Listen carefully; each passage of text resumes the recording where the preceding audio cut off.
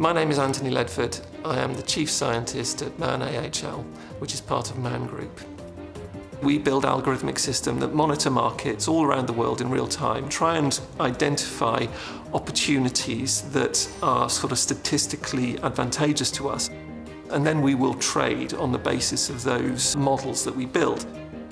The whole world has moved on from what was simple statistical time series models when I started doing this, to now you have very, very rich data structures. You also have much more sophisticated models, so rather than saying the price is going to go up or the price is going to go down, a lot of models will have multiple horizons associated with them. You've got more complicated data, you've got more complicated models, you need faster compute. There's no two ways about it. And if we're seeing that the IPU would enable that type of computation to be done at materially faster timescales, then I can guarantee that people will at some point be asking for these to be made available.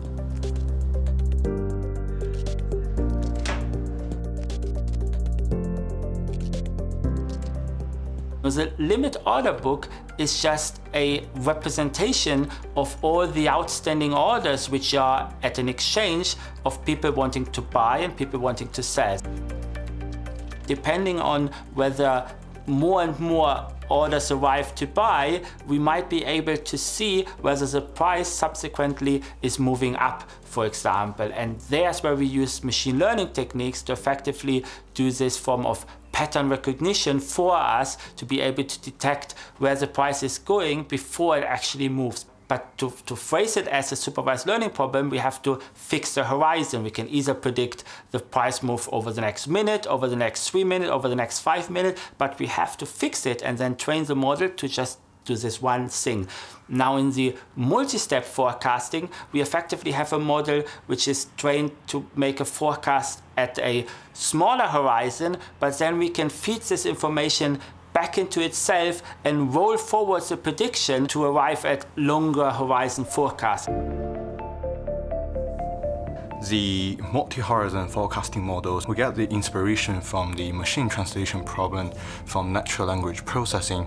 So, typically we use sequence-to-sequence and attention model that has a encoder-decoder structure. But the problem is it has a recurrent structure. So it prevents us from doing parallel computing. And so in general, this process takes a lot of time. I think recent work proposed something called transformer, which explicitly tackles this problem by using fully connected layers. So they model the attention mechanism through a different way. But this recurrent structure aligns with the nature of the time series because it naturally summarizes information from the past and propagates this information to the current timestamp. And I think IPU just offers a different way to solve this problem because the structure of the IPU is different from the GPU. We benchmark with a wide range of interesting state-of-art networks, and we see that IPUs are at least multiple times faster than the common GPUs. To give a number, I think it would be at least 10 times faster in terms of the training process. It is imperative to us that we can do the research quickly. If you have to wait a month for the computations to finish, that's time that's been wasted. So the fact that this paper exists and it's shown advantage in an area we think is important, which is modelling limit order book data using relatively sophisticated models, and we've seen an advantage there, that will be informative when we come to look at the next extensions of our internal computing cloud and infrastructure.